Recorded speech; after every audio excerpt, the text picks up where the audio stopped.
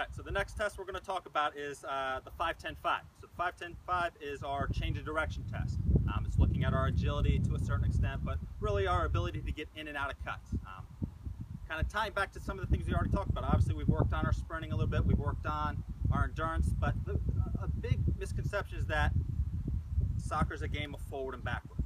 We need to be able to go diagonal. We need to be able to go side to side. We need to be able to open up and change directions here. So we need to be able to cut, plant, move. We need to be able to cross over. We need to be able to drop step. All these different movements tie into the demands that we need for the game of soccer here.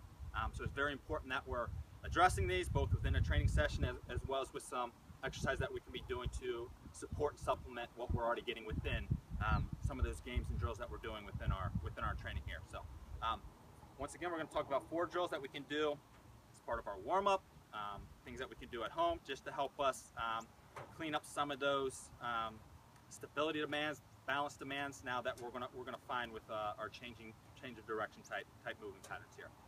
So if you recall, the 5-10-5 really required us to basically run 5 yards one way, 10 yards another, and then sprint back through 5 yards. So really what we were looking at is their ability to change off of their left leg, off of their right leg, and link it back to then some sprinting mechanics. So we got a sense of how they are on their left leg and right leg. So naturally, if I'm right-footed and I'm passing and I'm shooting, I'm going to already get naturally a lot of work on my left leg. So in reality, my left leg is going to be my stronger leg. It's going to be my more stable and balanced leg.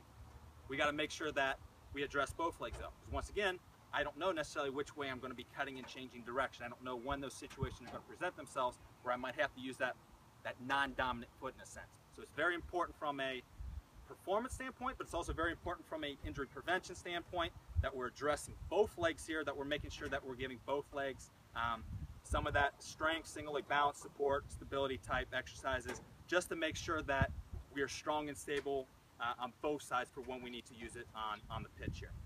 So the first drill we're going to look at, in a sense, is a deceleration drill. It's looking at our ability to kind of slow our bodies down. Obviously, when we're going into a cut, we're running pretty fast. All of a sudden, we have to cut and change direction. We need to be able to slow our bodies down. So this first drill is called a drop squat. There's 2 different ways that we can do it. We can do it a double leg or we can do it a single leg. The first natural progression is just go double leg. So you're just going to start nice and tall. You can clap, you can just kind of react, but really, how quickly can you now drop down into that athletic base position?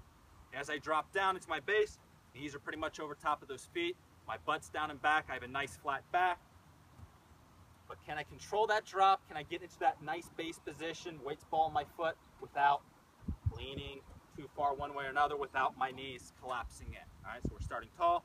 How quickly can I drop down, get into that base position? Now I'm in a position where if you ask me to go right, left, forward, backwards, diagonal, I'm going to be able to react and go pretty quick. From there, now we can start to challenge ourselves and get down into single leg. So once again, as we go into a lot of cuts, we're cutting off our right, we're cutting off of our left. So we can kind of take that same principle, that same idea. We start tall, now can I drop down, find that base on one leg? We're working both sides again, so now maybe we alternate sides. Am I just as strong, just as balanced, just as stable? You know, the nice thing about a lot of single leg drills is that you're going to get some pretty quick feedback right away. If I drop down on my right, now I'm naturally doing this, whereas on my left, I'm here, I can pretty much know right away that, hey, I got to work on this right leg a little bit more. With these drills, both double leg and single leg, 2 to 3 rounds, 10 reps. Start double leg to progress to single leg.